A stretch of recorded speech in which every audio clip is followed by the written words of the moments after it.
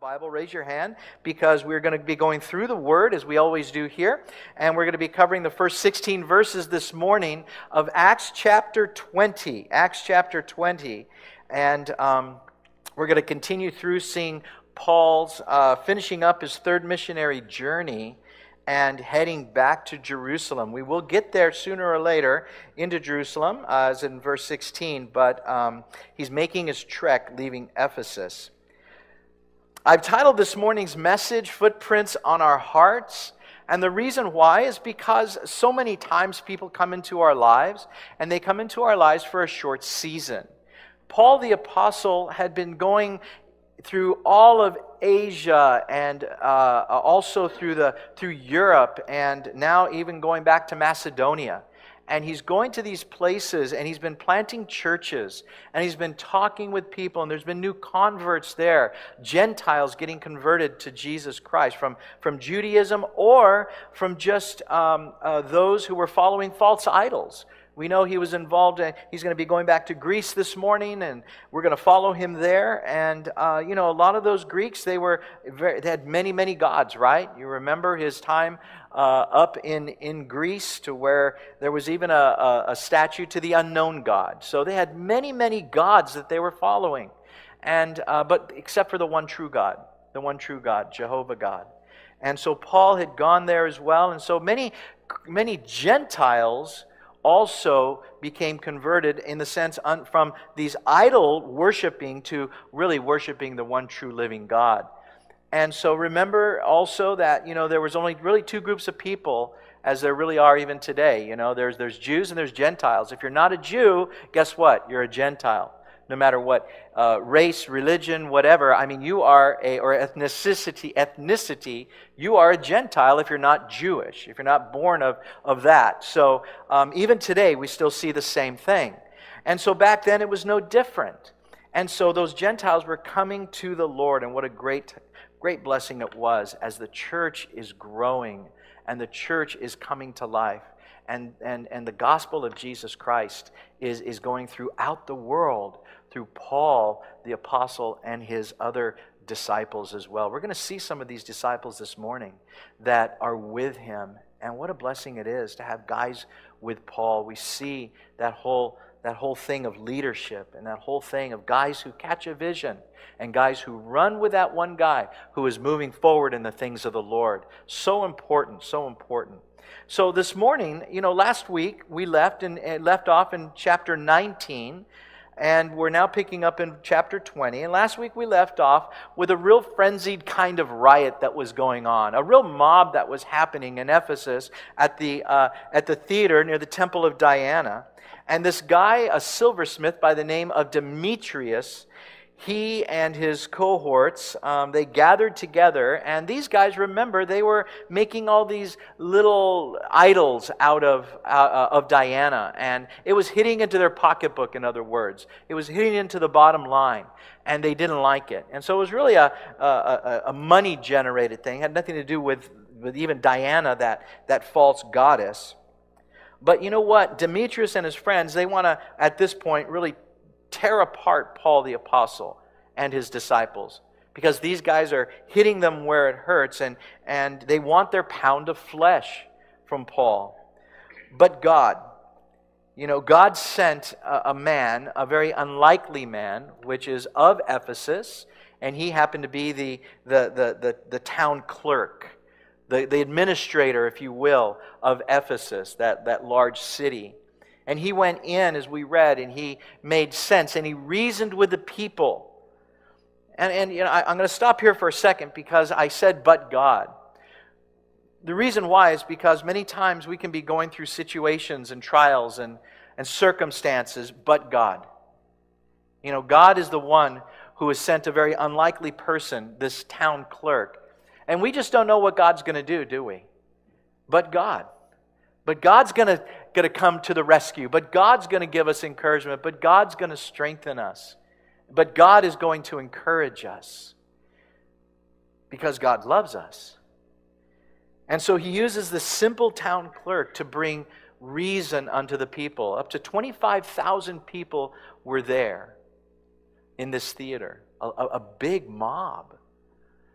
Yet he calms their hearts, he calms their spirits, and they disperse. So now Paul picks his bags and he charts now a course to Macedonia. So I think it'd be fun this morning as we join him as his next adventure heading towards Macedonia. I want to show you a slide of Macedonia and this area, and there's one there on the screen. You're going to see the numbers up there on the screen. And right now we are in Ephesus, which is around number 2, and it's going to be going to 3, 4, then down to 5, 6, and 7, then to 8 to Miletus. We're going to read about that as well. And then he's making his trek all the way down to Israel, down to Jerusalem. And so Paul is going to be covering, he has covered a lot of ground, has he not? He's covered a ton of miles. And he finds himself now way over there in Greece. And now he's going to be making his way back to Jerusalem. You know, some people, I've got a quote for you, some people come into our lives and quickly go. Some stay for a while, yet leave footprints on our hearts, and we are never, ever the same. And that seems, I think, to be a very good description of our brother Paul the Apostle. He had gone into these different places.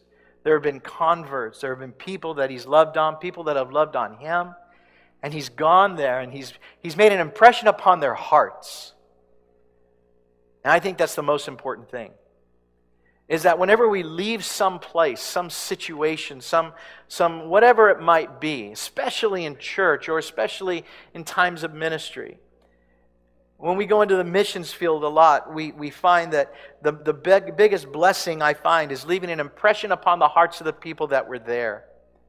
And you find that you leave that impression because in today's society we have the opportunity to email and to Facebook and to FaceTime and to do all of these different things. And what's really cool about it is that you can maintain communication. I got a Thanksgiving I guess, a tweet, if you will, from one of the young guys I met when I was in Italy. And what a blessing it was and he's way up in the place in Feltre, which is way up in the northern part of Italy by the mountain range. And so he's there and he thinks about me for whatever reason, and he puts me on his heart, and he just wants to say happy Thanksgiving, that he's praying and he's thinking about me. And so you see, it's out that lasting impression that you leave upon people. That's so very important. That's what Paul does. And that's why I titled this morning's message, Footprints on Our Heart. In verses 1 through 6, turn your attention now to verse 1 of chapter 20 of the book of Acts. After the uproar had ceased, Paul called the disciples to himself, embraced them, and departed to go to Macedonia. Now when we had gone over that region and encouraged them with many words, he came to Greece, stayed there 3 months, and when the Jews plotted against him as he was about to sail to Syria, he decided to return through Macedonia. And Sopater of Berea accompanied him to Asia. Also Aristarchus and Secundus of the Thessalonians, and Gaius of Derbe, and Timothy and Tychicus, and Trophimus of Asia. These men, going ahead, waited for us at Troas. Verse 6, but when we sailed away from Philippi after the days of unleavened bread, and in 5 days joined them at Troas, where we stayed 7 days. So the next battle is going to be ensuing. The next battle is coming up now for Paul and his disciples. But in verse 1, let's take a look at that. It says, and after the uproar had ceased. What's nice about uproars is that they do cease in a matter of time. What's nice about a trial, it does have a beginning and it has an end. Or a time of tribulation, or a situation or circumstance. It has its beginning and it has its end. We just don't know how long it's going to last, do we? But it does have a fixed beginning and end. And uproars, I'm encouraged, that come into my life will usually cease. So my encouragement to you this morning is to be patient and to wait on the Lord. And don't be like last week's message, freaking out, but peace out. Peace out with Jesus. He's still sovereign. He hasn't forgotten you. He's still on the throne. He still loves you. Be patient. Why do we want to be patient? Because we want to be ready for the next battle. The life of a Christian can be filled with battles. I would almost be bold to say, if your life is very perfect, I'd even ask you, then what are you actually doing for the kingdom of God? To ruffle the feathers of Satan, the devil, that enemy of Jesus, that enemy of the kingdom. What is it you're doing or not doing that is ruffling or not ruffling the feathers of the enemy? I think there's a question that comes about on this, though, and it's how do we, in fact, ready ourselves for battle? Well, the first thing is we need to be praying for others, and we need to be praying for strength through the situation. We're encouraged by Ephesians 6 in verse 18. We're encouraged to be praying always, and with all prayer and supplication in the Spirit, being watchful to this end with all perseverance and supplication for all the saints. Isn't that great? See, we're to be praying before the trial, praying through the trial, and praying following the trial. Because that battle is going to come. It's going to happen in our lives sooner or later. And we need to be praying for others, and praying for strength for ourselves. And the scripture in Ephesians tells us how often are we to be praying. Well, it does say plainly, always. What are we to be praying? With all prayer and supplication. Supplication would be something that is specific. Something specific you're praying for in the Spirit, which is opposite of the flesh. That means in your own natural, of yourself. It says being watchful. Remember I said there's battles? Being watchful. See, prayer gives us the opportunity by the Spirit of God that He gives us this understanding about what's coming before. He prepares our hearts and He prepares our minds for that ensuing battle up ahead. So we're encouraged that with prayer comes the ability to be watching. And we're to be watching with all perseverance, praying with all perseverance and supplication for all the saints. So prayer isn't just for you, but prayer is for all the saints. We're not to be coming to the Lord just asking Him to do for us, but we're supposed to be interceding on behalf of others as well. That's the purpose of prayer. Praying, of course, for our needs or the things going on in our lives, but also praying for other people. What's going on in their lives. Things you may know, things you may not know about, but just lifting them up before God. Have you ever had an opportunity where God just puts someone on your heart? You don't know why that's happened, but God says, pray for this person right here and right now. Oh Lord, but I'm driving. That's okay. Keep your eyes open and lift that person up to the Lord. Oh Lord, but I'm at work. That's okay. At your next break or right then and there, say a short prayer. Lift that person up before God. And so God gives us this instruction on how we're to handle ourselves and be ready before that next battle comes. Also in verse 1 it says, Paul called the disciples to himself. And he did some neat things here. He embraced them for once. And then he departed. Matthew Henry, a commentator, says this, loving friends know not how well they love one another till they come to part, and then it appears how near they lay to one another's hearts. Pretty much this guy's from way back when. So what he's really saying is that we really don't understand how much love we have for one another until we depart from one another. And that's so true. Whether you've been on a missions trip or whether you're having a gathering at your house, time for everyone to come together and just hang out, and then they leave. There's just that departing that's sweet, but yet there's such a love there. In verse 2, it tells us that now when he had gone over that region, he encouraged them with many words. So what is the them? Who are the them? Well, specifically in context, we're looking at the churches of Philippi and the churches of Thessalonica, those of whom were already planted. That word encourage is a cool word. It doesn't mean just, let's just go one for the gipper, or let's have some positive thoughts about things, or pick ourselves up by our bootstraps.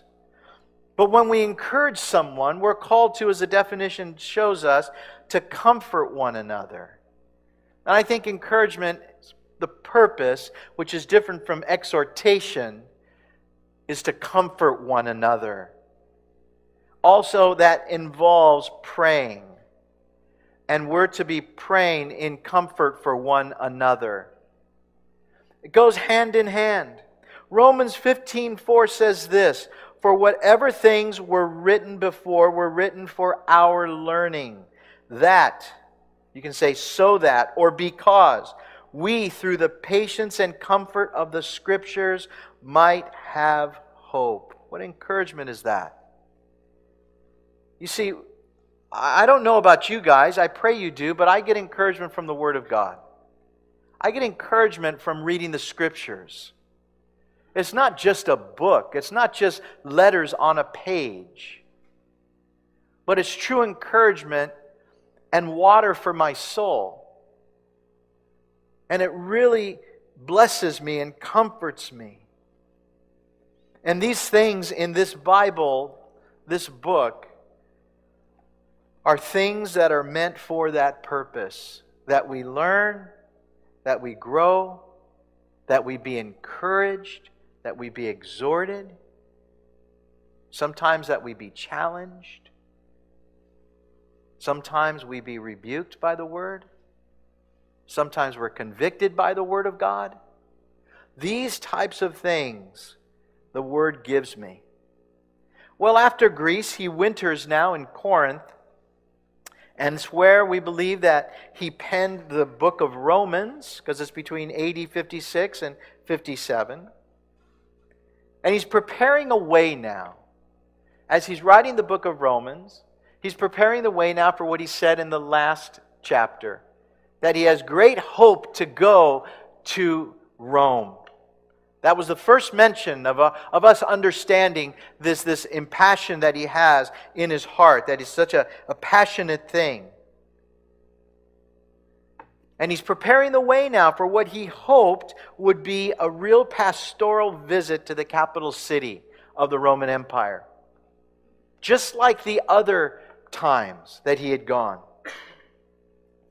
So he's visiting the Greek churches that were planted, and he's watering them now. It's kind of cool.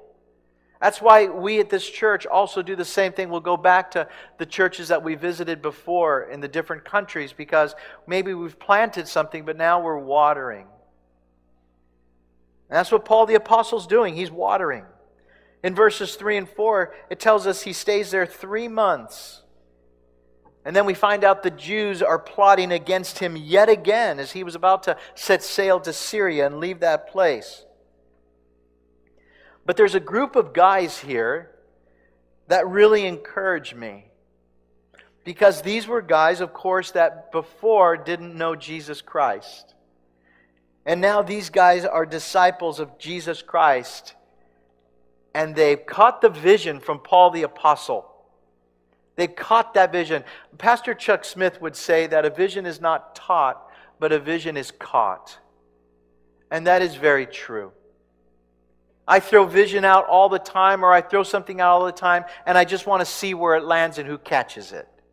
It's so important that those who catch the vision then follow right along. And we do ministry together. So Paul and his friends, they find and they uncover some kind of a plot, we could call it, on his life to kill him. Probably he'd get on this boat to Syria and then they'd kill him at sea or something like that. So he changes his plans.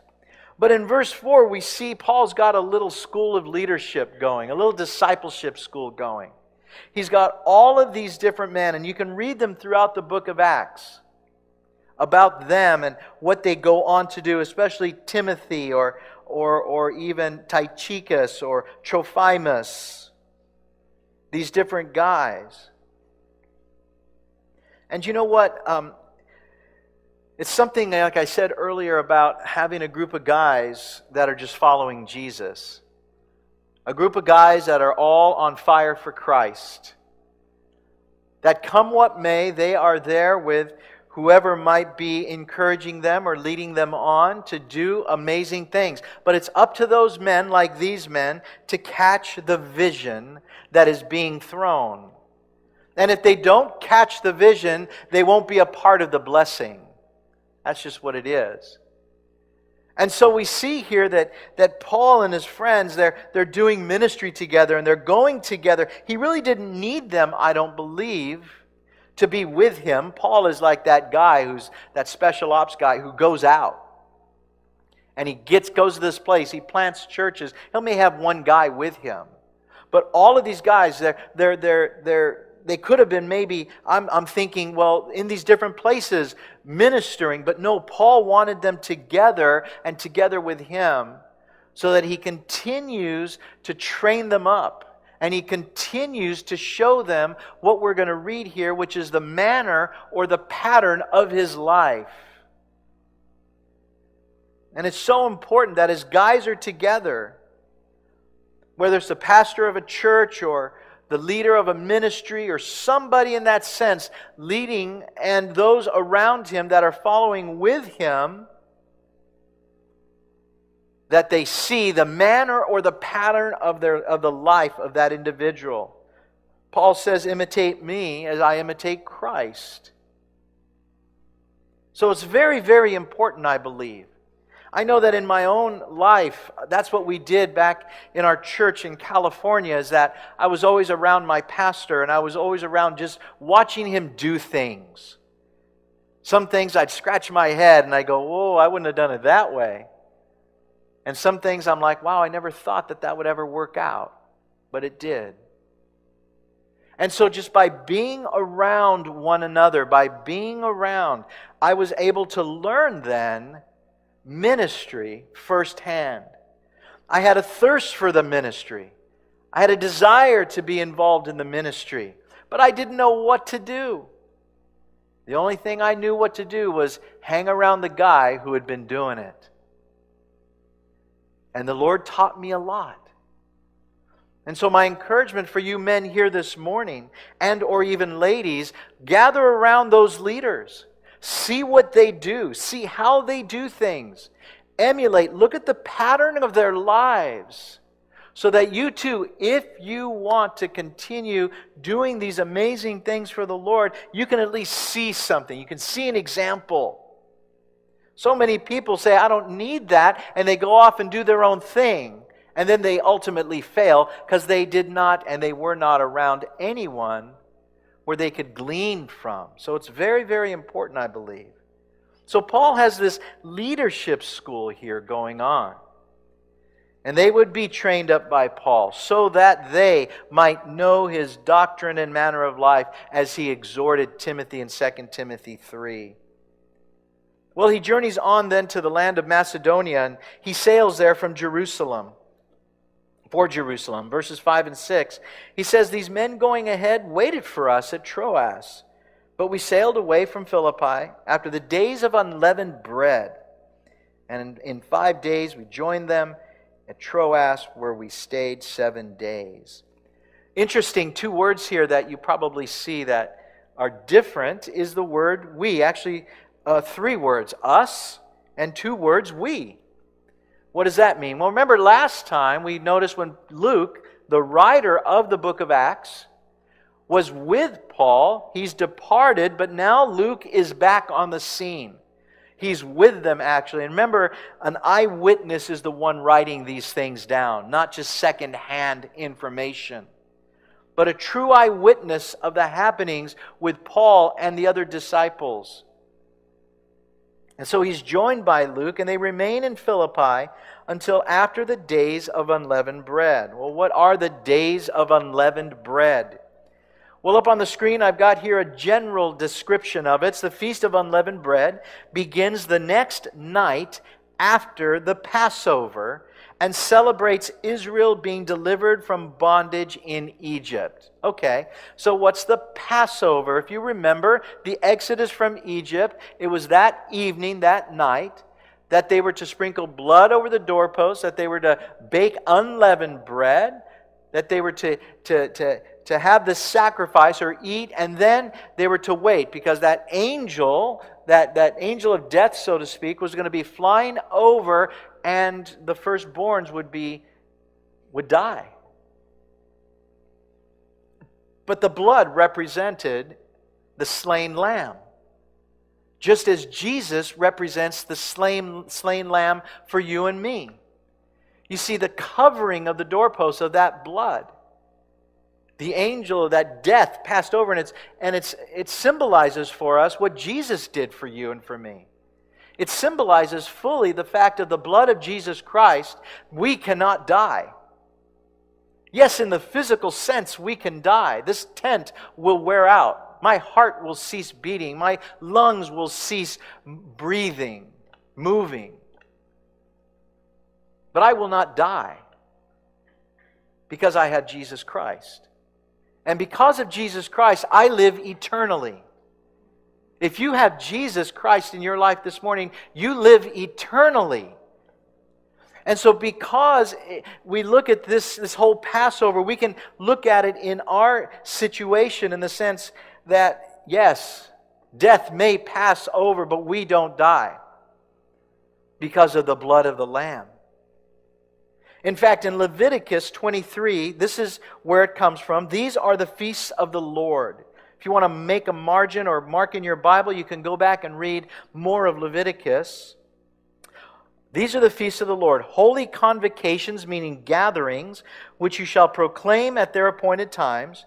On the 14th day of the first month at twilight is the Lord's Passover. We just talked about that. And on the 15th day of the same month is the feast of unleavened bread to the Lord.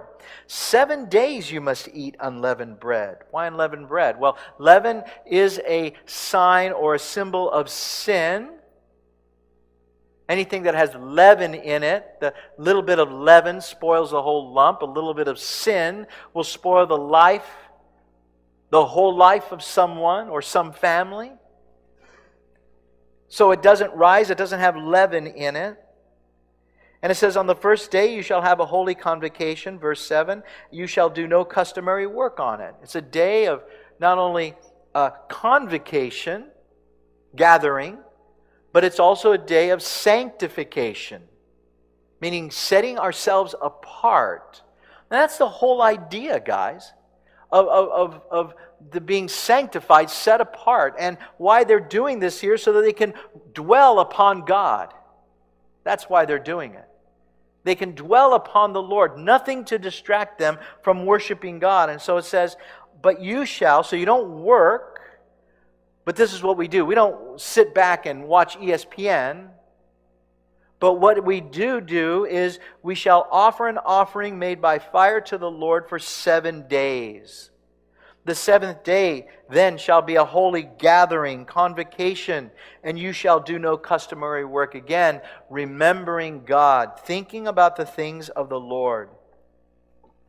Now it's interesting that this is mentioned here, because if we know our Bible and we know about Corinthians, it's mentioned here, I believe, mainly for a timing of things for his trip. Because I don't believe that Paul, this is my own interpretation, my own opinion. You may believe differently, and that's totally great. It's not an issue of salvation. It's just a point of reference and a point of view that I have. But I don't believe that Paul would have practiced the Passover at this time, because he's just about, in the sense, to write 1 Corinthians, and he teaches in 1 Corinthians that Jesus is our Passover. Jesus is our Passover. of our lives, you see. And He is our feast of unleavened bread in a sense. It's Jesus. Paul further writes in Colossians 2, verses 16 and 17, "So let no one judge you in food or drink, regarding a festival or a new moon or a Sabbath, in which are a shadow of things to come, but the substance is of Christ," is of Jesus. So when the substance came, which is Jesus Christ, the shadow or the image of it disappears. So there was no longer a need, in a sense, for Paul. That's why I come to this thought, is why Paul would not be then, in a sense, celebrating the Passover in the way maybe he did previously or at all. Because he is writing about Jesus Christ is our Passover. It is Jesus. So it's really important that we understand. And it's good to look, I believe, at the feast. Read Leviticus. It's a great Old Testament book all about the things for the priests. And then Deuteronomy is a reiteration of that, but for the people. And really explains to us and shows us those Old Testament feasts and such of which the Jews still celebrate to today. You can go online or you can go there during the Feast of Tabernacles or the Feast of Booths or the time of Passover and such. Well, let's continue on in verses 7 through 12. It says this, "Now on the first day of the week, when the disciples came together to break bread, Paul, ready to depart for the next day, spoke to them and continued his message until midnight." So, verse 7. This is a section that I call Sleepy Saints, because I think we all, to a degree, can be sleepy saints. Now, I'm not talking about in our spiritual walk. I'm just talking about when we come to church.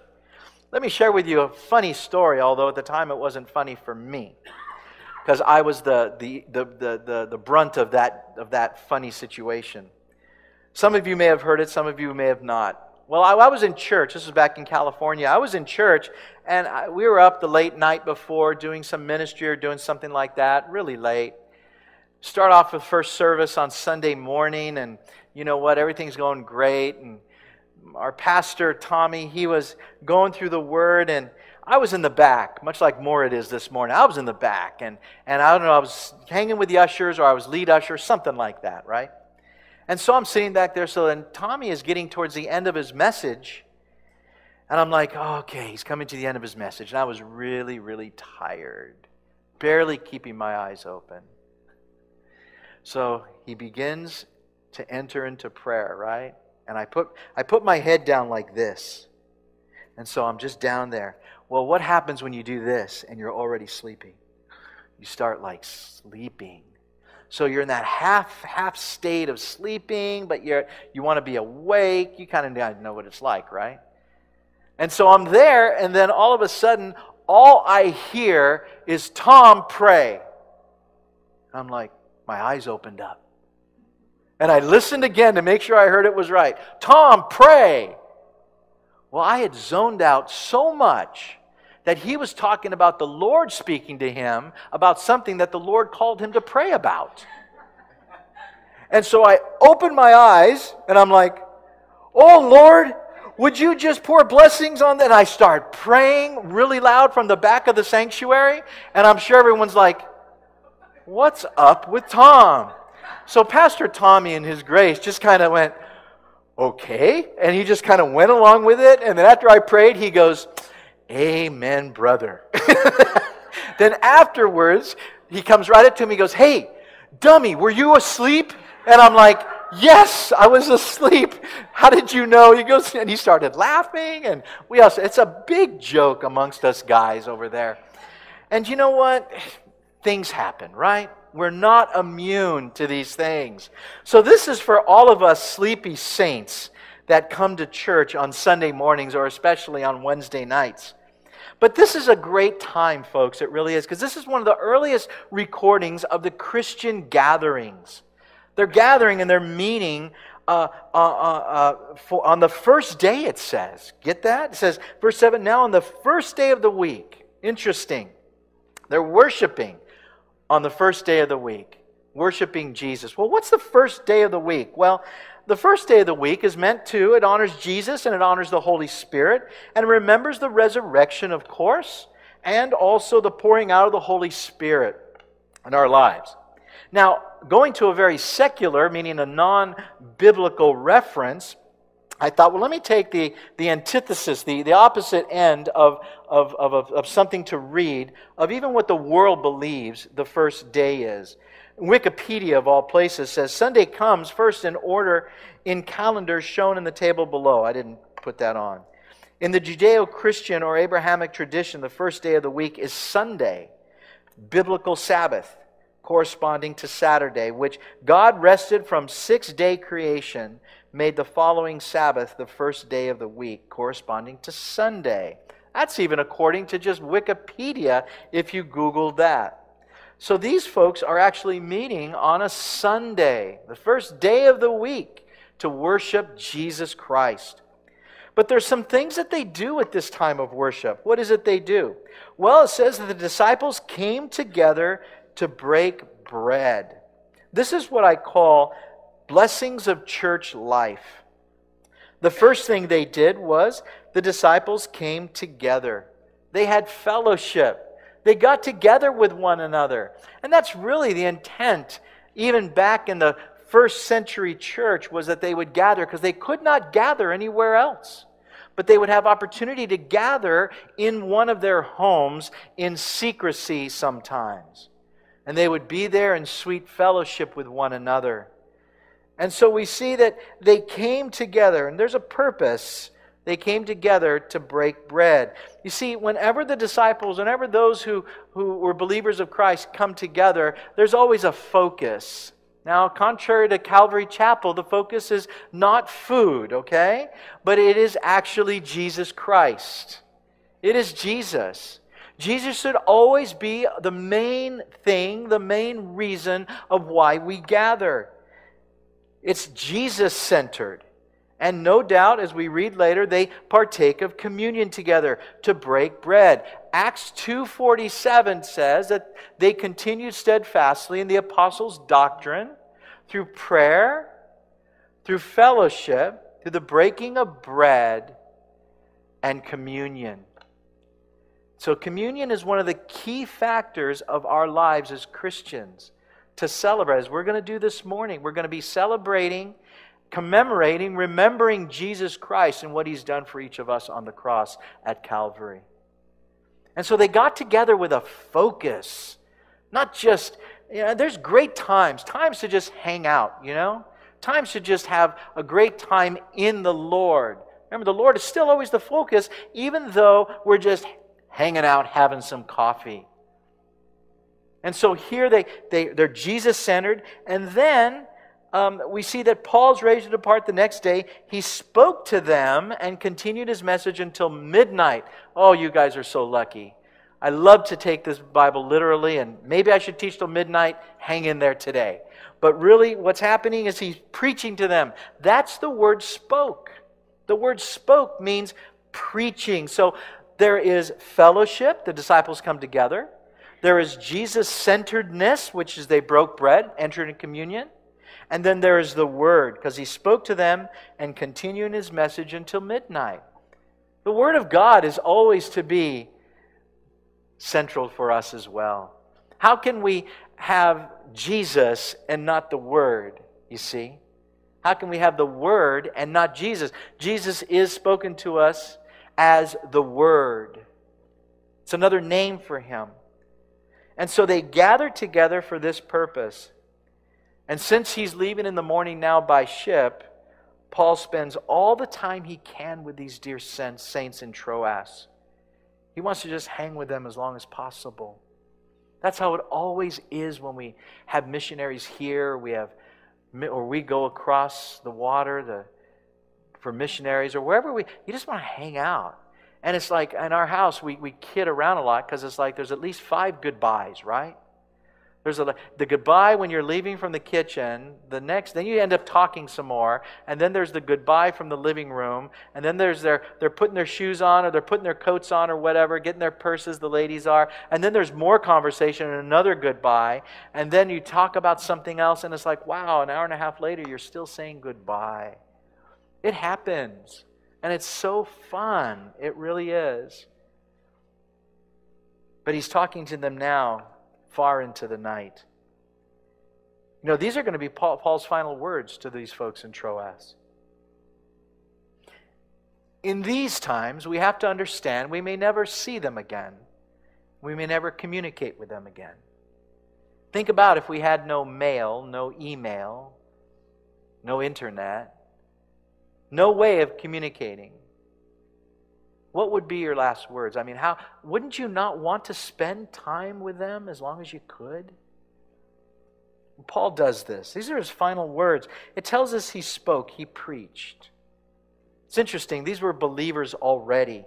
And even though believers, Paul still knows that giving them the word is the most important thing. The most important thing for them, because it would help them. It would increase in their knowledge and in their faith. And the reason why is Paul is ready to depart the next day. And that's my question to you this morning.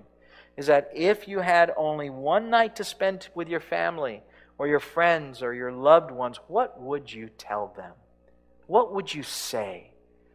What would be the most important thing on your heart that you'd want to leave them with? Maybe leaving that footprint on their heart, you know? Leaving that impression upon their mind and their hearts. Paul here decides there's absolutely nothing of me that I could ever give that's lasting. Nothing. The only thing that I can leave that is lasting is the Word of God. And it's to train them up. It's to edify them. It's to build them up. It's to help them in walking by faith. It's to help them in all of these areas because he knows. He knows. He most likely will never see these folks again. So rhetorically, what would be the last thing that you would say if you only had 6 hours left before you had to leave somewhere and never see them again? Verse 8, it says that there were many lamps in the upper room and that they were gathered together. They had no temple. They had no synagogue. They had no stately church building, nothing to speak of, but a private house. See, the place that we meet, not we specifically, but we in general, the place we meet to go over, it doesn't matter. I so believe that. I have met with people and I have had church in a 10-foot by 10-foot hut close to places that you wouldn't even want to go, but there's church going on.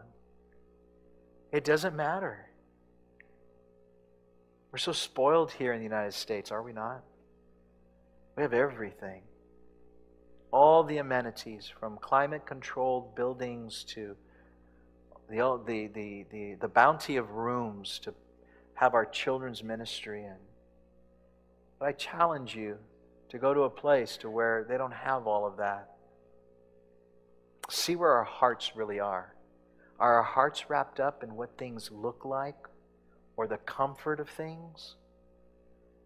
Or are our hearts wrapped around Jesus Christ? See, that's the important thing, folks. Doesn't matter. Doesn't matter to the first generation, to this first century church. It should not matter to us. That's why we like home Bible studies. That's why we like to meet people in different places, in different scenarios, in different locations. It does not matter. Notice they gathered together, it says. They were gathered together in verse 8. No doubt again, they're getting ready as we read later on. They're going to be celebrating communion. But now kind of a funny thing happens in verse 9. Funny for us, but not for this guy Eutychus, right? It tells us And in a window sat a certain young man named Eutychus, who was sinking into a deep sleep, a.k.a. Tom Hallman, right? But I'm not at any window. I'm in the back in a comfortable chair. He was overcome by sleep. As Paul continued speaking, he fell down from the third story and was taken up dead, meaning he hit the ground, splat. That's a long ways up for anybody. And if you're asleep, you're not going to be able to be, all Spider-Man and fall properly, right? If you even can. But this guy falls out of the window. And I think every pastor is so encouraged, I thought to myself, that, man, even the great Paul the Apostle can put someone to sleep. I thought, thank you, Lord. I'm so encouraged. I'm so encouraged. For any of you guys who teach here in the room, any of you guys who teach the Word, be encouraged. Even Paul, we didn't escape that. But there's a lot of reasons we can fall asleep, right? I think a lot of reasons. One is the church, the climate of the church. It can get stuffy. It can maybe be poorly ventilated or get too warm, as was in the case of Eutychus here. Because of flickering candle lights. You ever looked at a candle flickering? You get mesmerized, right? You're there all of a sudden like, oh, you're looking, and you're looking. All of a sudden, you just zone out. That little flickering light just keeps going.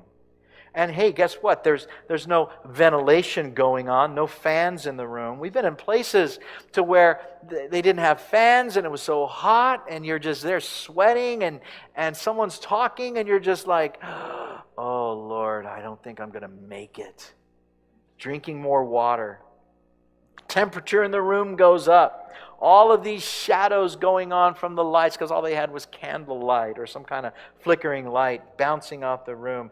Eutychus, had to go to the window. He says, I'm not hanging right now. I am going to go to the window. Some of the folks in our church, they, especially on Wednesday nights, you haven't joined us on a Wednesday night, I encourage you to do so. But on a Wednesday night, they will get a little tired because they're coming off work. I say, you know what? Let's go ahead, sit in the back. If things are getting a little bit too long for you, stand up, walk in the back. It's okay. It's no problem. Just kind of hang back there, stretch yourself out. Well, that's kind of what's going on here. He needed just to kind of get some air, fresh air from the window. Well, to fight off the drowsiness. Another reason is maybe if we don't get enough sleep the night before.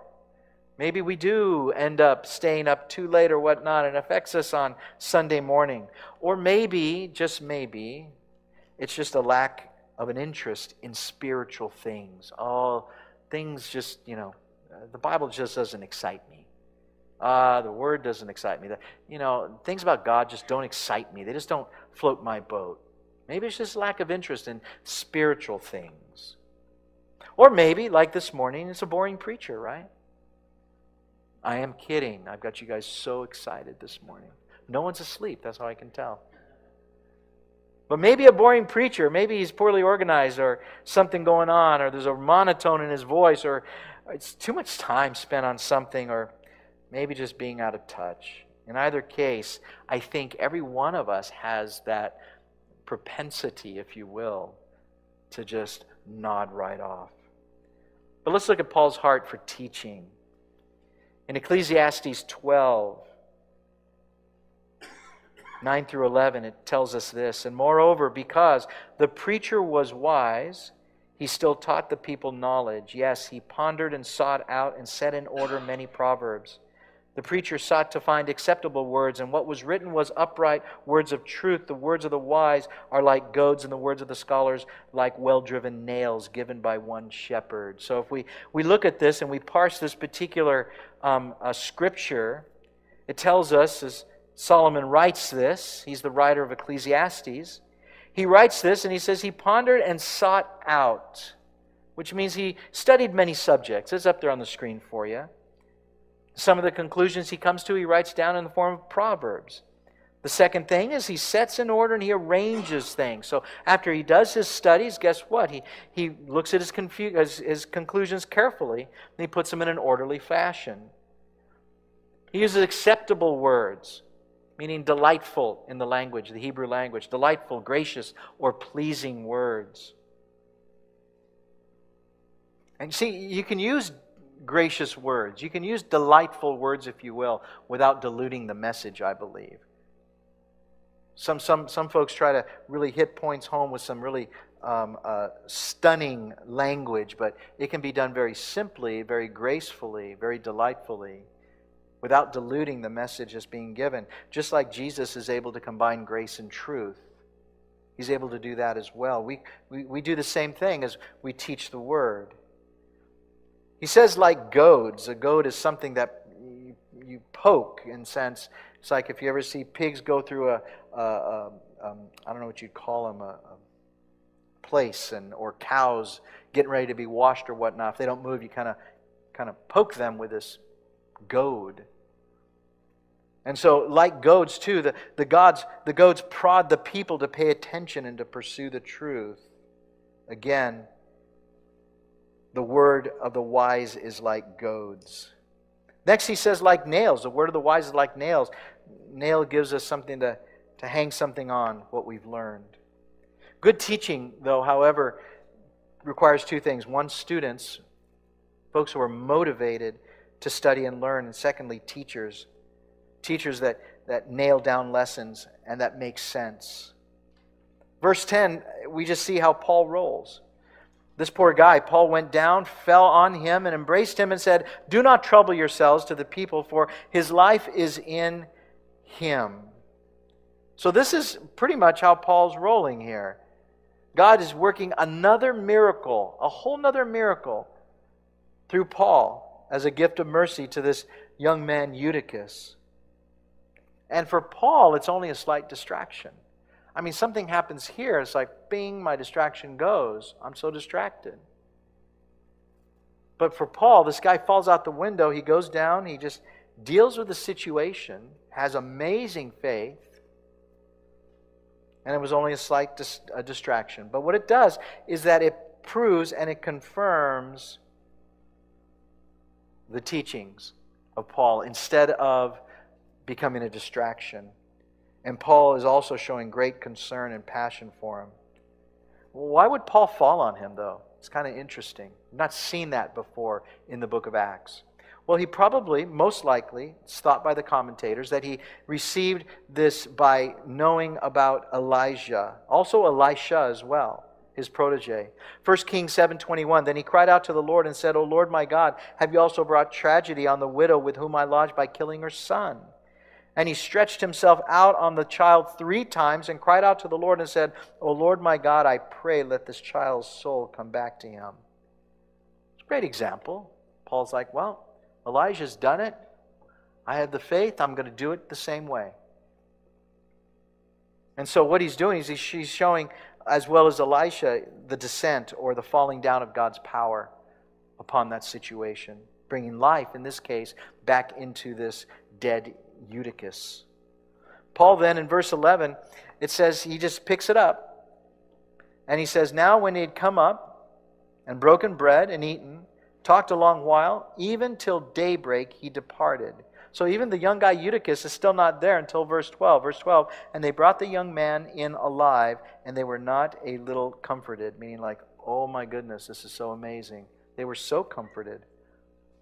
But then Paul does continue with communion, and this young man does live. In verse 13, now he's leaving. He's going from here, from Troas to Miletus, and he's leaving on foot.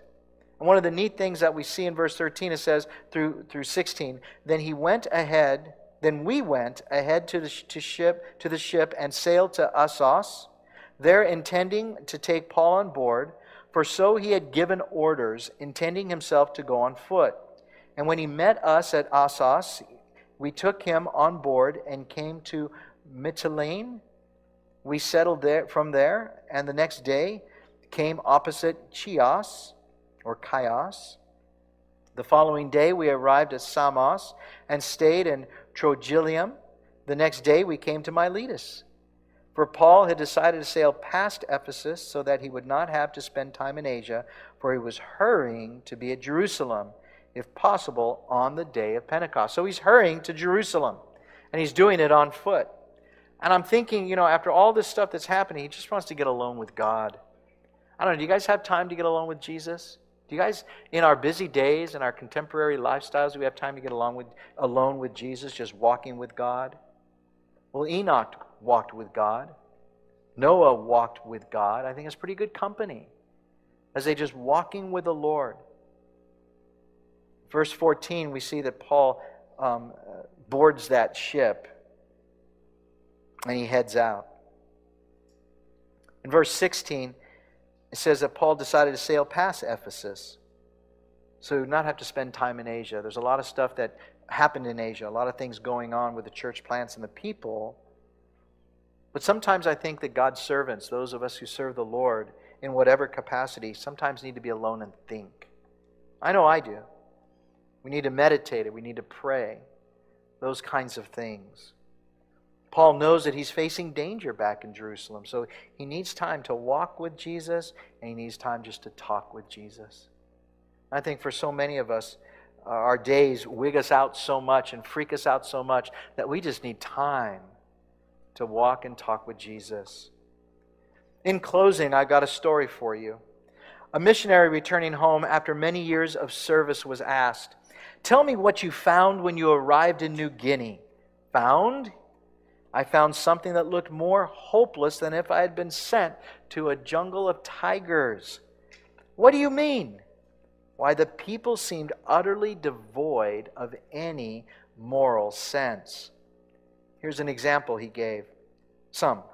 If a mother was crying her little baby and the baby began to cry, she would throw it into the ditch and let it die.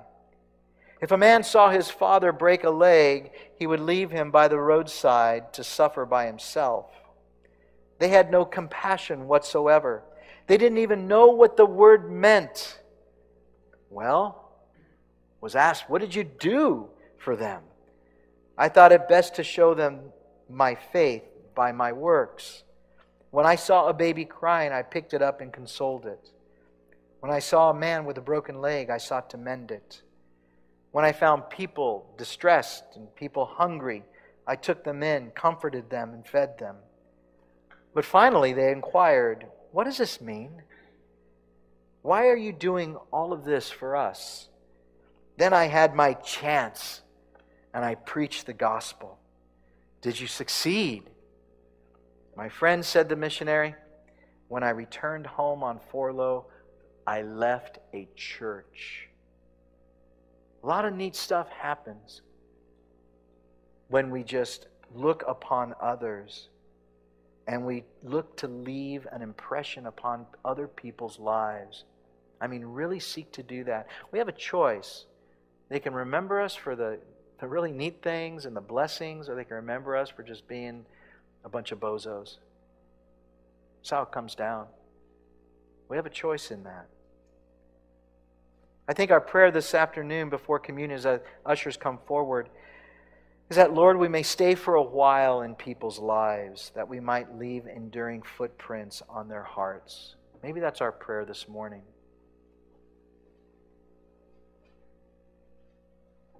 That we not be forgotten. As the ushers now hand out the elements to you all, we talked about Passover, talk about a feast or days of unleavened bread, and now this is what we're talking about this morning, is the sacrifice that Jesus made to each and every one of us by His death on the cross. It's not to be taken lightly, and it's not to be taken without reverence. Yeah, it's just juice and a cracker. That's it. But it's what it represents that's most important. I want you guys to think about what it would be like to handle the dead body of Jesus. What will it be like? What would you do to handle the dead body of Jesus Christ in your arms? Would His death not be more of an impact in your life?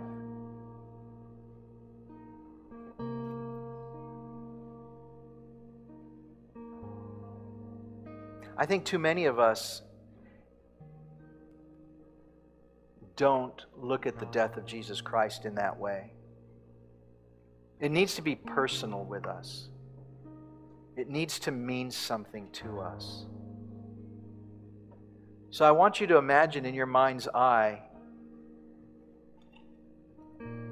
holding the body of Jesus Christ.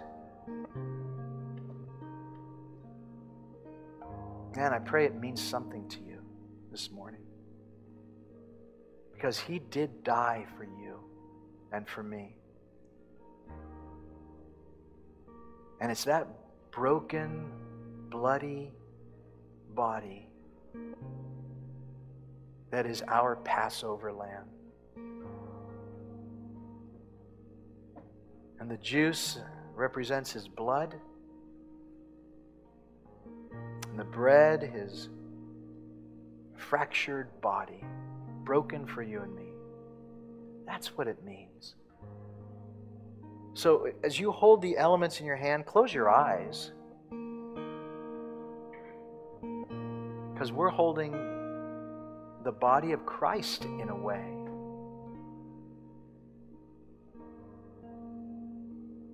And so, Lord, we thank you. We thank you, Lord, so much for giving us eternal life. And I thank you, God, for being our Passover lamb. That your blood was shed for us. That we have been redeemed. Lord, we love you. And we thank you for what you did up on Calvary. In Jesus' name.